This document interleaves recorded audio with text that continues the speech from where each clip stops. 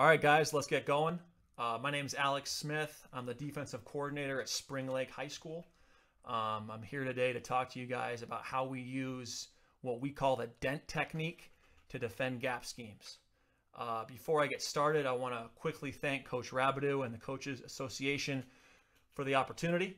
I hope you guys are at home, being safe, and I'm excited to talk some football with you.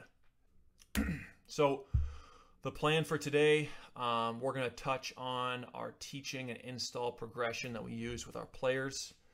We're going to talk about our gap run fit philosophy, specifically in terms of spread gap runs. We're going to talk about our Dent technique, why we like it, what it is, and how we teach it and progress in our drills for it. And then we're going to show some good and bad examples of game film with us using our Dent technique. All right, so this right here has always kind of been my thought process behind what kids need to know when you're installing a new scheme or concept. So we got this pyramid right here. I actually stole a pyramid from a coach that I saw in the clinic about a month ago, but it's just a great visual. Okay, so with any pyramid, as you guys know, the bottom floor is our foundation, right? It is the most important part. So with us, that's effort, toughness, and knowledge, doing your 111th, takeaways, tackling, and block destruction. Okay, so these are all of the things that are really going to go into the culture of what we're doing on defense. Okay, we're going to value these things. We're going to talk about these things every single day. It has to be the same thing when you're installing. Okay, how does this scheme or concept relate to your core values? I think that's really, really big on creating buy-in with your kids. Okay, going up to the next level is alignment. Okay, that's really important too. All right, if you don't know your alignment in whatever scheme or concept you're playing, you probably don't have a good chance of success, right? Exact same thing with your assignment. Okay, if you don't know your 111th, if you don't know your job within that scheme, you're probably going to make a mistake. You're probably not going to have a lot of success. So your alignment and assignment, very, very important. Same thing with your eyes, okay, which is what we call our key. All right, you have your primary key, you have your secondary key. If your eyes are not where they should be, you're probably not going to make the play, okay? So we're going to place a lot of value on your alignment, your assignment, and your key, and those kids should be able to verbalize those things to us whenever we want. Okay, very, very important things. And then lastly is your technique and finish. So I don't care how good Johnny's back pedal is. I don't care how great of technique he has if he doesn't know his job, if he doesn't know how to line up, and if he doesn't know where his eyes are. Okay, so those are really, really important things to talk with kids about when you're installing schemes.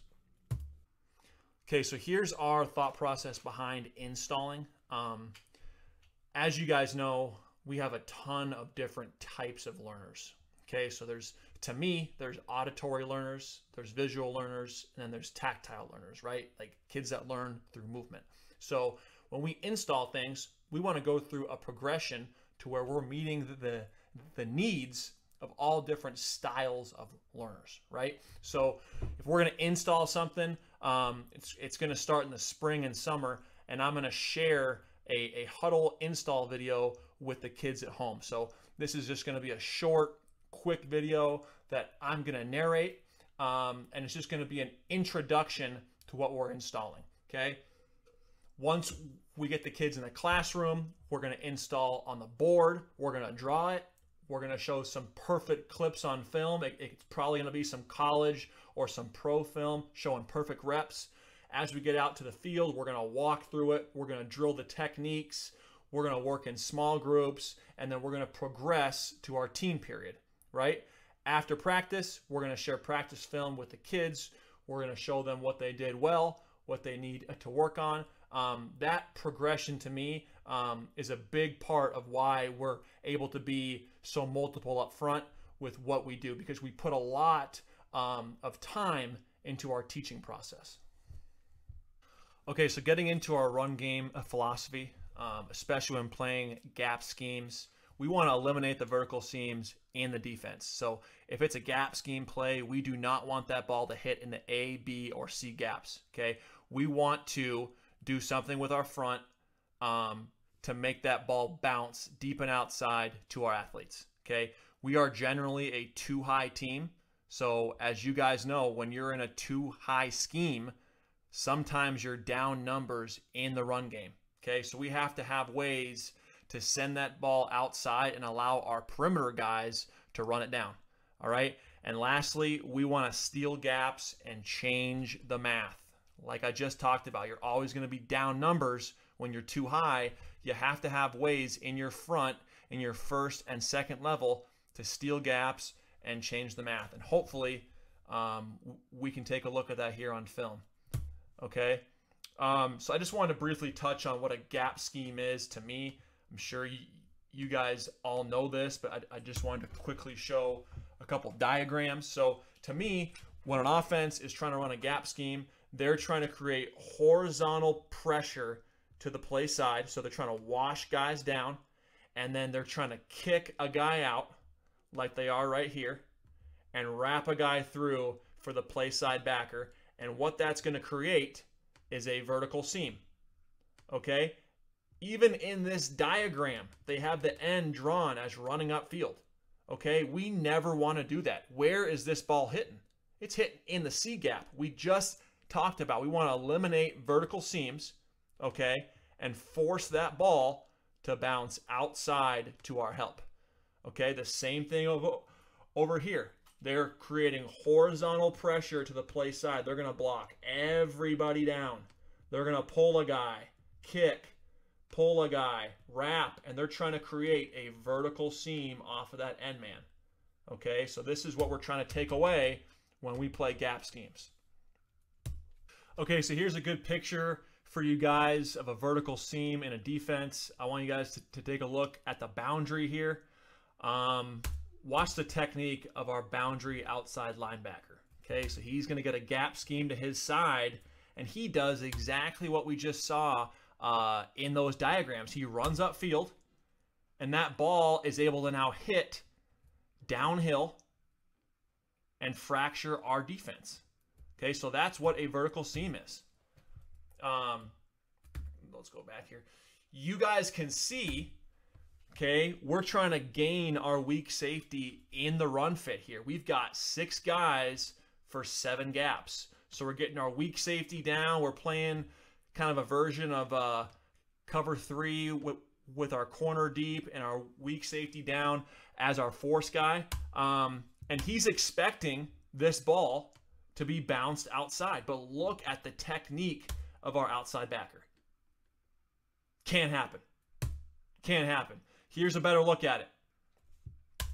Vertical seam. He is not using his dent technique. He's running upfield. Everyone's expecting it to get hit outside. And look what happens. So that is what we're trying to take away. That is the point of our dent technique.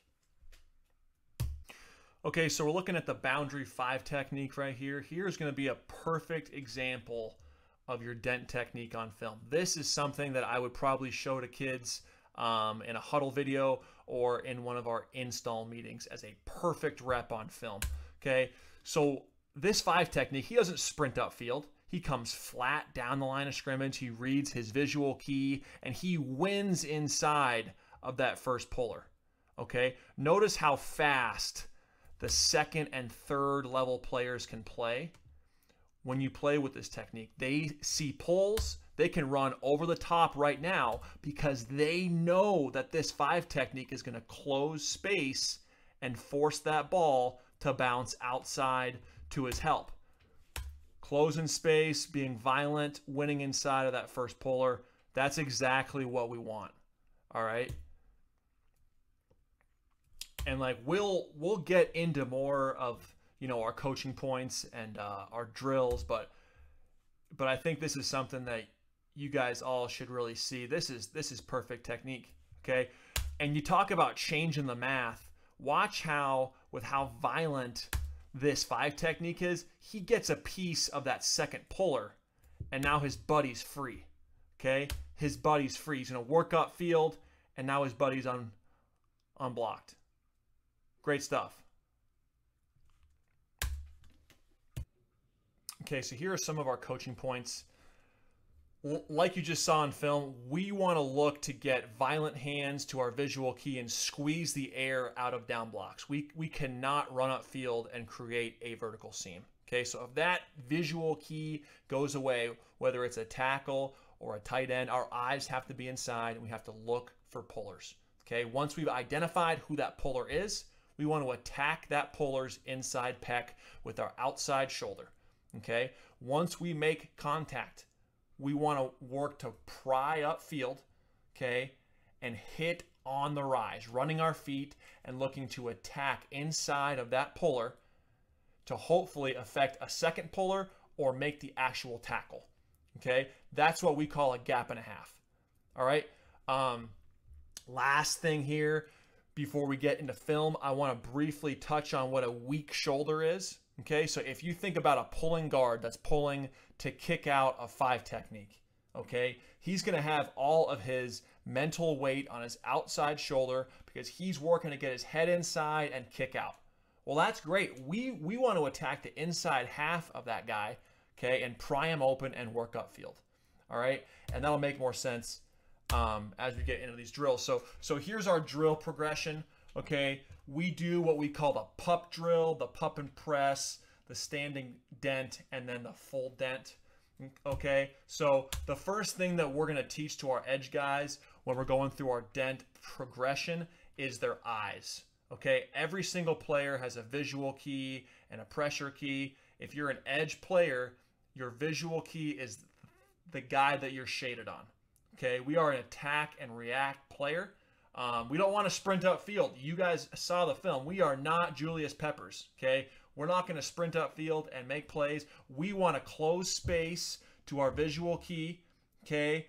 Really hard friction those down blocks and make everything bounce. We want to close space between them and us and come flat down the line of scrimmage, all right? So looking at it right here, here's an edge player. His visual key right here, if he's in a 5 technique, his visual key is the outside pad of that tackle, okay? And this is what we call a down block.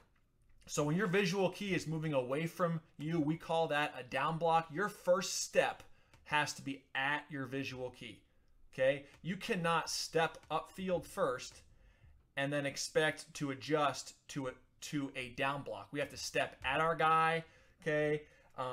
And violently come flat down the line of scrimmage, okay? It says right here, shooting our hips and hands will close us tight to our technique. No air between us and the down block. All that really means is if you shoot your hands and hips at your visual key, if you shoot your hands and hips at that outside pad, your feet will follow and you'll be closer to your technique, okay? We don't want to run up field because that's going to create a vertical seam, all right?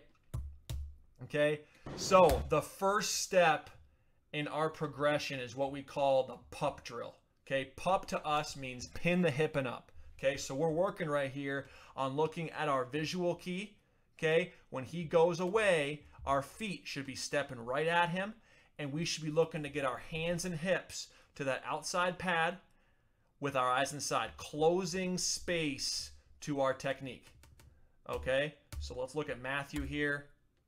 His hands are coming right to his technique. His feet are following, and there's no space between him and his visual key, right? Because we want to come flat down the line of scrimmage. Okay, we're taking a look here at Blake. Same thing. Would like his hand placement to be a little bit better, but he steps at his technique, closes space to his down block, comes flat down the line of scrimmage. Exactly. Okay, now taking it to the next step in the progression, guys, okay? We talked about how when we attack pullers, okay, we want to win inside and work up the field. This progression in our drill is working on that. So we're going to pin the hip, we're going to see the down block, get our eyes inside, and then work on working up the field inside of that puller. Okay, so that cone right there would represent a puller. Okay, it's a down block, win inside of that puller, and work upfield. Notice how his hands and hips are taking him to his technique. Great stuff. Okay, got an outside linebacker here working the same technique. Okay, his first step should be at that guy. His hands are going to his near pad. He's going to come flat down the line of scrimmage and then work upfield once he's inside of that cone. Boom. Nice and flat. So we drill this, guys, because once we win inside of pullers, we want to be able to snap square and then get back involved in that play. And you'll see that on film. All right, last one. Blake, hands and hips to his technique, work flat down the line of scrimmage, win upfield. Stiff, stiff. Okay, now the contact portion. Okay, now we're really working on our upper body violence once we run into our puller. Okay, so we've already worked our pup technique. We've come flat down the line of scrimmage. Now it's time to make contact with a puller. Like we talked about, we want to win inside of that puller and then snap our shoulders parallel to the line of scrimmage so we can get involved in the tackle. So that's what we're working on here. We're working on upper body violence, running our feet and hitting on the rise and snapping our shoulders square so that we can now get back involved in that play. Run our feet, snap your shoulders square. Looking at it again here. Don't like the false step by our outside linebacker, but I love how he's hitting on the rise and snapping square. This is not a wrong arm. We're not looking to get skinny. Upper body violence, snap your shoulders square. Okay, now we're putting it all into one deal. Okay, so we've got our 5 technique visual keys right here. He's going to work his pup footwork. He's going to shoot his hands and hips to his technique. His feet should follow. He's going to come flat down the line of scrimmage and then work to win inside of that puller and snap his shoulders square to the line of scrimmage. Should look like this. Boom. Now, I don't like how he doesn't bring his inside foot and point that toe vertical up the field. He's not completely square, but that's what we're looking for. We are looking for upper body violence, close space to his technique, and then win inside of that puller and work upfield. Should look just like that. Yeah, we're getting kicked out here by the wrestling team. That's okay. Okay, I don't like the false step here. He should be gaining ground here with his inside foot to his technique. But I like how he gets hands on this guy. And then look at the violence here with his shoulders and his upper body. He does a great job here snapping square. You want to snap square so that you can get back involved in the play going this way. You cannot do that if you get skinny and come down flat when you meet that puller. All right. Last one, we got Blake. Not a good look here by our offensive tackle, but I love how Blake's stepping to his technique, working to win inside of that puller. Snap your shoulders square, Blake. Bam. Okay, we're taking a look here at the outside linebacker at the bottom of the screen. We're going to get buck sweep to him. I don't like his initial footwork because he takes a false step. But what I do like is his violence and coming flat down the line of scrimmage and snapping square right there. Watch how he snaps square after the initial puller. He wins inside and then works to snap square, and he takes the second puller as well. So this is changing the math. This is allowing our second level guys, when they see gap schemes, to run over the top because they're trusting him that he's going to win inside and send the ball outside to them. Okay, so we're in like a cover 2 cloud concept here to this wing. So it's force player right here, it's alley player, and it's cutback right here. Look how aggressive these kids can play because Christian takes 2 on this Dent. We love that. Okay, next clip, we got Jet with a GT coming back to the boundary. I love how violent 72 is here on contact. You can see him trying to snap his shoulders square to the line of scrimmage on contact and then try to get back involved in the play, okay? So if he would have just like wrong-armed, gotten skinny, and spilled this, I don't know if it would have fit up like this, but look how he violently attacks this guard square, and he kind of throws off the tackle a bit, and it allows our Will to get over the top and make the play. All right? Tiny little detail there, but the fact that he's square and hitting this guy thick on his inside pad and snapping square, that is what we want. Okay? And then it allows our Will to make that play. Here's a good example here of a player using hands when he dents and staying square on contact and trying to press the trapper upfield. Notice how deep this second puller has to get because this guard gets completely picked off with this dent. Okay? Love that. Again, if it's going to be a soft little spill wrong arm, I don't know if that happens. Okay, so we want to be violent when we play this technique. Our outside pad goes through their inside pad. Be violent, work up the field. Rec shop, perfect. This is going to be counter to the field. Okay, here's a great look at our 5 technique here. Winning inside thick. He's not trying to avoid that kick out. He's trying to punish that puller. Okay, and then here's a good look at how we fit up a second puller with the play side inside backer. He's also looking to dent. So it's dent 1, dent 2, make the ball bounce outside to our overhang cat. I think we're playing palms out here to the field. So he's hanging out in that curl, and that ball is going to be sent out to him. He's unblocked. All right, going to take a look at here from the end zone cut. Look at the footwork here by Blake. Okay, he comes flat down the line of scrimmage. Doesn't really get a piece of the down blocking tackle, but he comes flat, wins inside, play side backer scrapes off his butt. He sees the second puller, win inside again, and that ball is being sent out to the perimeter.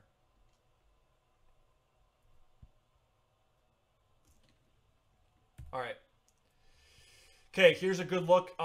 Let's look to the 5 technique up top. This is why it's important, guys, to run your feet on contact. So that's kind of getting into our third drill, the standing dent. You want to be able to have upper body violence. When you meet that trapper, you want to run your feet on contact. Work upfield. Make that ball bounce. Great job.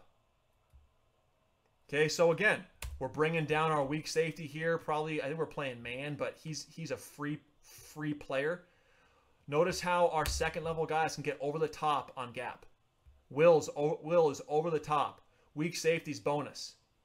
We're going to eliminate vertical seams and force that thing outside. Running his feet on contact. Great job. Okay. Looking at the 5 technique closest to us right here. He doesn't do a great job with his pad level on this play. But this is an example of aggression and violence really trumping technique. Okay, if you have a kid that's going to buy into this thing and just be violent, he doesn't exactly do his job. He doesn't win inside of this first puller, but watch how he works to snap back square and get involved in that play. Again, his pad level sucks. Okay, but watch him squeeze his technique with his hands and hips. He knows what his job is. He doesn't get there, but he snaps square and he gets back involved in that play. So not a perfect rep, but still, we're forcing that ball to be pushed outside to the perimeter, to our help. We can be fast, over the top. Okay. We're looking here. 5 technique, defensive end. He does a good job right here of closing space to his technique. He doesn't hit the puller as thick as I would like, but watch how he's snapping square and trying to get back involved in that play. He's not very physical here, okay? His outside pad should be making contact with the puller's inside pad, being physical. He's a little skinny here. It kind of looks like a wrong arm spill, but notice how he wraps his shoulders back square. He's at least attempting to get back involved in that play. Okay? So nice job. I'd like you to be a little bit thicker, a little bit less head heavy here on that dent. Okay? Here's a look at the end zone. Notice how in his stance here, he's nice and tilted. We're fine with that. Okay? Play a nice heavy 5, come down flat, be a little bit more physical. But snap square, nice. Okay. All right, we should be looking here. I love how physical and square he is here. This is just a great shot at how beneficial it is, guys, to affect that second puller.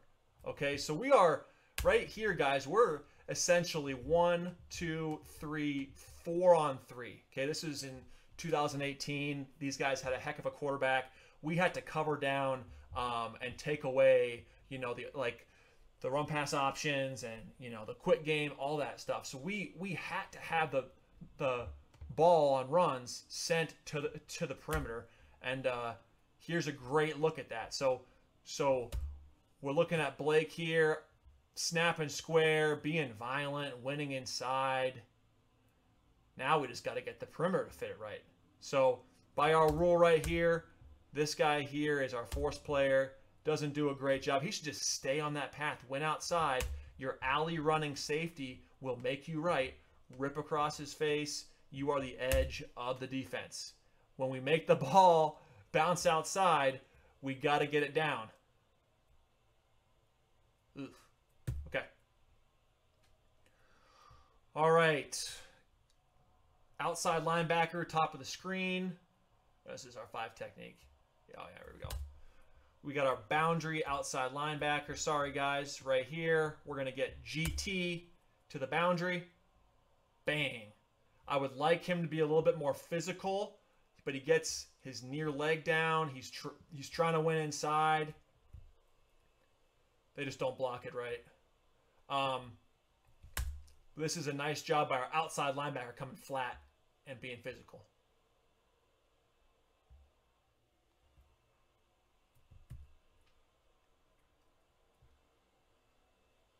Here we go. Christian probably takes a false step. Yep. Still coming down flat. And then how we coach up our linebackers.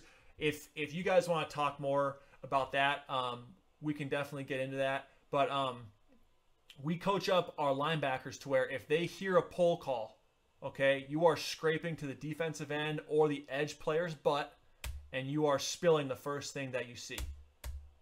Okay, so the second puller didn't get all the way through there, but if this second puller would have made it up to our play side backer, we are teaching him to win inside of that puller and continue to send that ball outside to our unblocked dudes.